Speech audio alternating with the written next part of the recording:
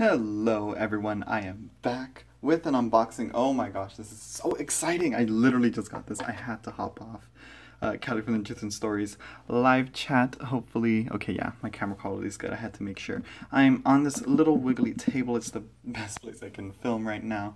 The lighting is good, and I am just going to jump in and unbox this. Hopefully you guys can't see my address in there. But yeah, oh my gosh, let me try and open this here.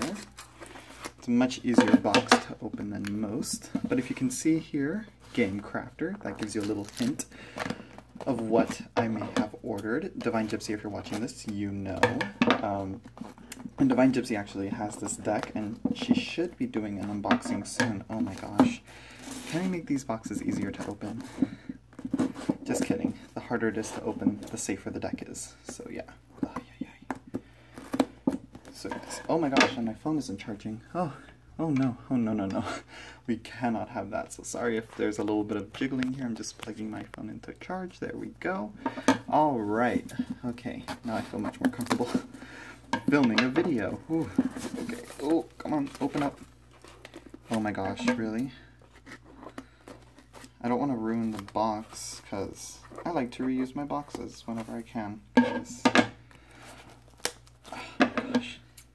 Okay, I guess I don't have this deck because this box is not letting me open itself. Let's see, I think I just need to cut this, and it's mine.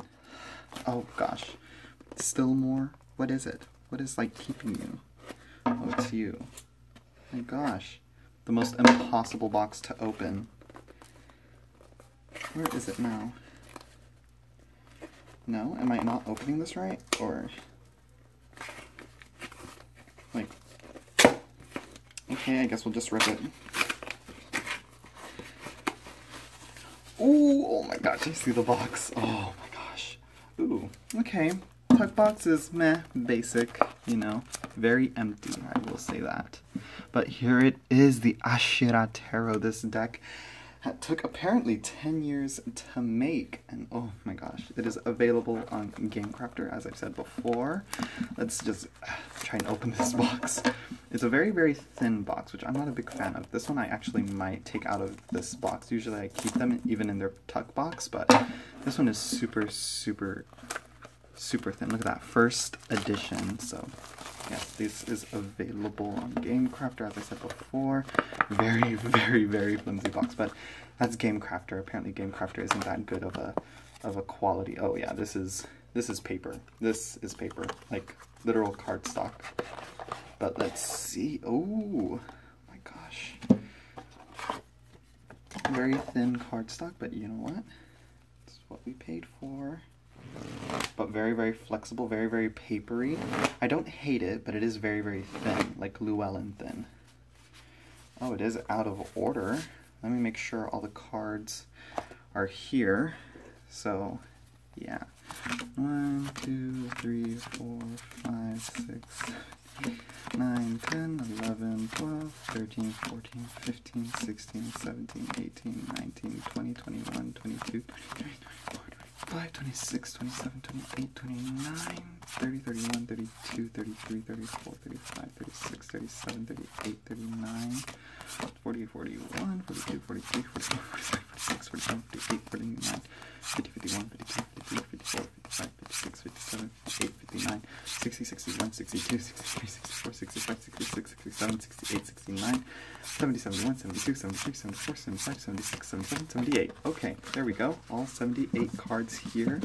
I don't want to ruin anything. Oh my gosh. Ooh. Ooh. This deck, honestly, okay, and I'm very sorry for this little wiggly table here. It's what I got to work with, so bear with me right now. I'm going to pause this. I am going to reorganize the cards so we can truly enjoy them in order without getting confused. So I will be right back. Okay, now everything is back in order, and here is the box. Again, the box is super, super thin and flimsy. A little bit of a disappointment. This deck is so beautiful. It deserves better cardstock and a thicker box. The booklet is a little tiny little white book, nothing much to go off of, you know, but that's not to worry because it is a very, very complex deck. As you can see, you have a Tree of Life here, with even the color scales, I think, attributed to it, so that's really, really helpful. But she does have a PDF available that is 121 pages. I posted this on Instagram. It is such, oh my gosh, it is necessary. It's full of information, tons of references. It's Thoth based, but it kind of goes and does its own thing, and that's what she intended it to be. Very different but inspired, you know, like the Marielle. And this one, honestly, I'm putting it up there with Marielle and the Margaret Peterson, even in size. Actually, I should go and get one of the Margaret Petersons and the Marielle to compare in size, so I'll be right back. Okay, now I am back. Let's see how big these cards actually are. Ooh, same height as the Margaret Peterson, just a little bit thinner. And for the Tabula Mundi, another deck that's kind of big and awkward, it is obviously taller and wider than the Tabula Mundi. And let me do the Marielle, which is a much more common deck that a lot of people have. Let me put that over there. Let me hurry up and get this over with because my camera likes to give up after the 20-minute mark. So yeah, as you can see, ooh, yeah, it's actually like the same height. Closer to the size of the Marielle, untrimmed, as you can see here. One of my favorite cards right there. But anyways, now let's just get into this. That's the backs right there. I think we've already talked about that. Okay, there we go. So let's just go into this right now. Oh my gosh, look at that. The Fool with the alligator. Hold on, I gotta check something.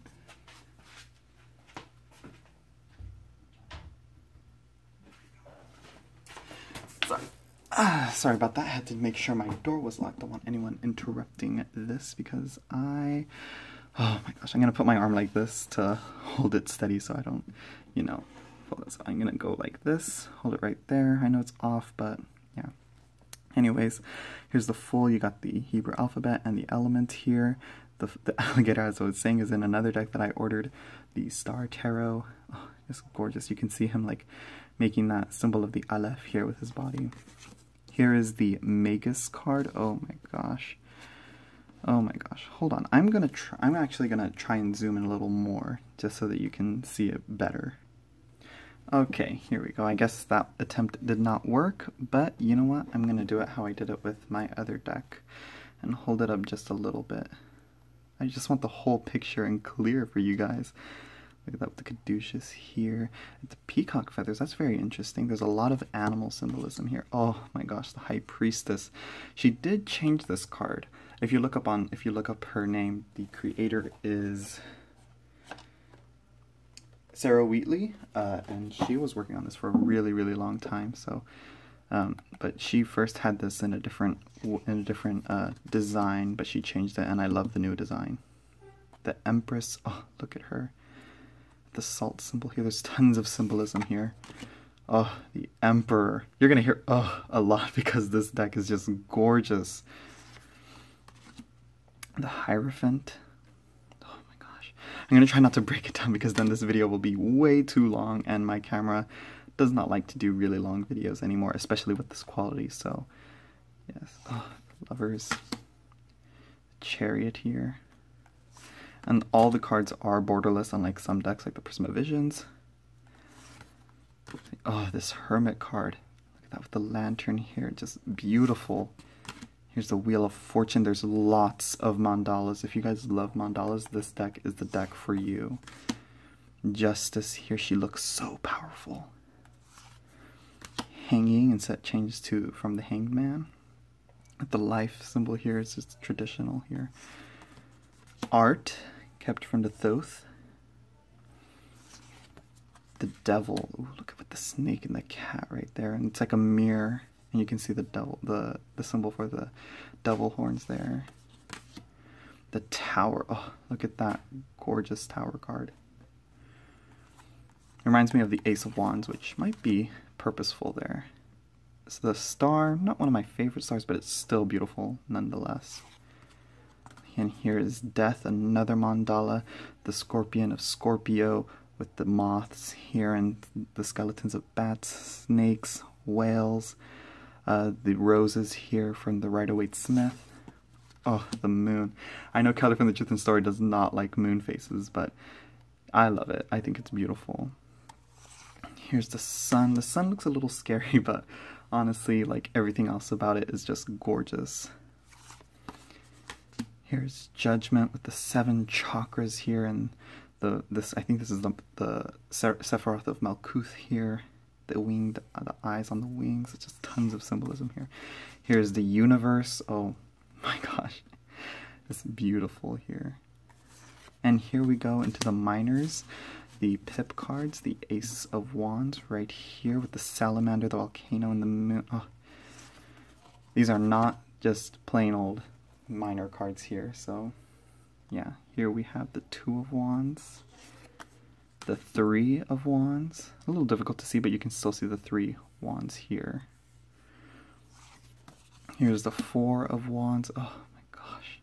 Again, that mandala stuff going on. And she does reference the mandala book in there, so you can see why she put in that. The 5 of Wands with the roaring lions. Oh.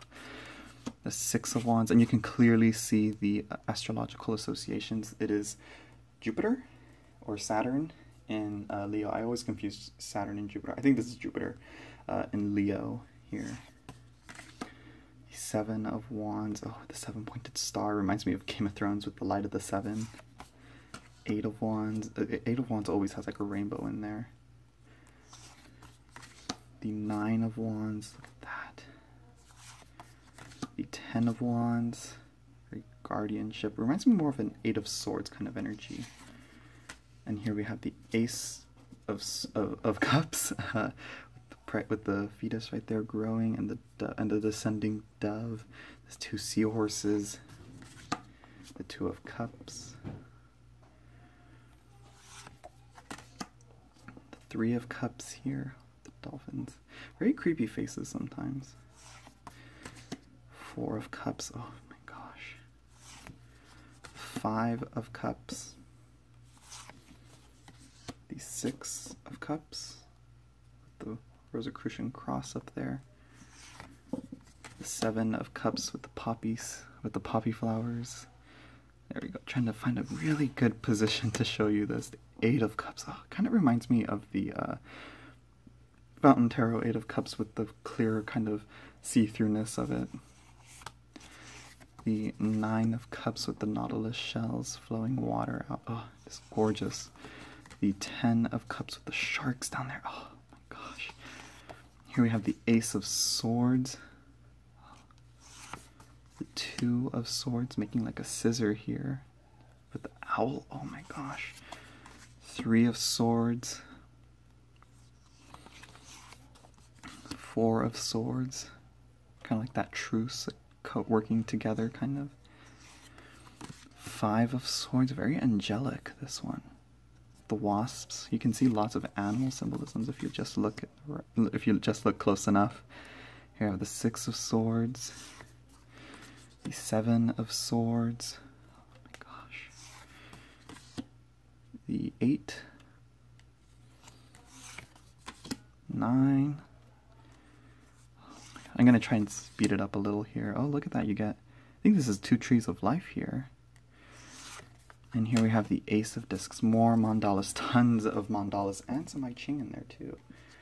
So yeah. The 2 of Discs. Oh my gosh. The 3 of Discs with, oh, the spider webs. Oh, gorgeous. The 4 of Discs. This radioactive kind of symbolism here. 5 of Discs, very creepy 5 of Discs, I love it. 6 of Discs, again that cross right there is always popping up, and that's a Golden Dawn symbol right there. The 7 of Discs, I know there's a serpent that looks like this, a 7-headed serpent with the sickles, oh gorgeous. 8 of Discs, the 9, the 10 of Discs, the chakras right here. Or no, they look like chakras, but it's actually Tree of Life. Ooh. Yeah, with the sun as Tiferet. Oh, makes sense. And now we go into the quartz. Here we have the Knight of Wands. If you're familiar with the Thoth, it is very Thoth-like with the Queen of Wands here. Gorgeous. This was the first card that she drew for this deck, and she's like, I think she said that she's the patron card for the entire deck, I believe. I think she writes about it in that PDF guidebook. So yeah, the Prince of Wands. I like how he's like sitting in the mouth of a lion. Princess of Wands with the tiger. Oh, as you know, tiger is one of my favorite animals. The Knight of Cups. The Queen of Cups. Look at her. Oh, just gorgeous. Queen of Cups is always one of my favorite court cards. The Prince of Cups with the Scorpion. As you can obviously tell, this card is associated with Scorpio. And here we have the Princess of Cups. The Knight of Swords. Ooh, very cloudy. Very misty. Queen of Swords. Wait, did I just call this the Queen of Swords? Knight of Swords. I have no idea anymore. The Queen of Swords with the decapitated head.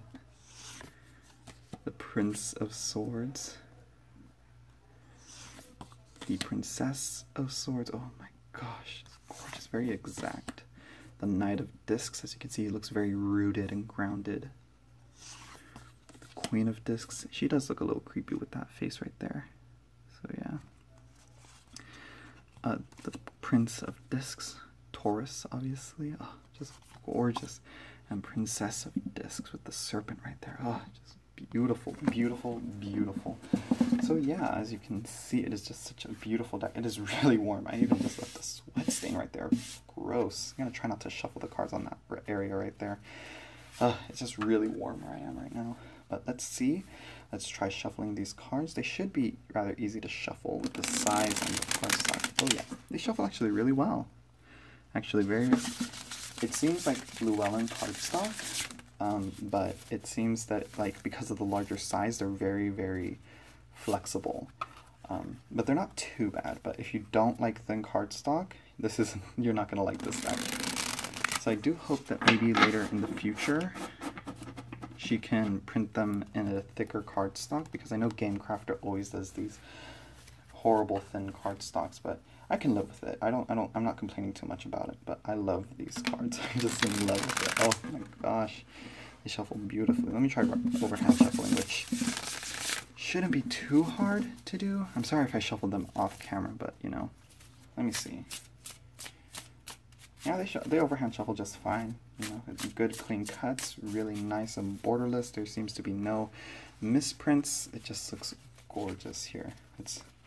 Let's draw some cards out to show you guys how they look next to each other.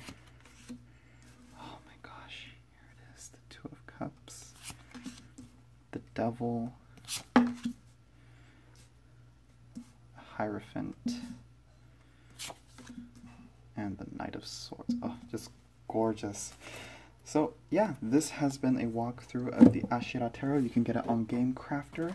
I will link that down below, and if you do buy it, you do get a full PDF guidebook. It took me a while to find it, but it is 121 pages. It's lots of information. It's really easy to digest and easy to understand. So you can really get into the symbolism of this deck and really enjoy it. I hope you guys enjoyed it, and I am going to go right back to Kelly's live chat right now if she's still on. And hopefully this uploads and I can tell everyone that it's up. So yeah, I'll see you guys later. Bye.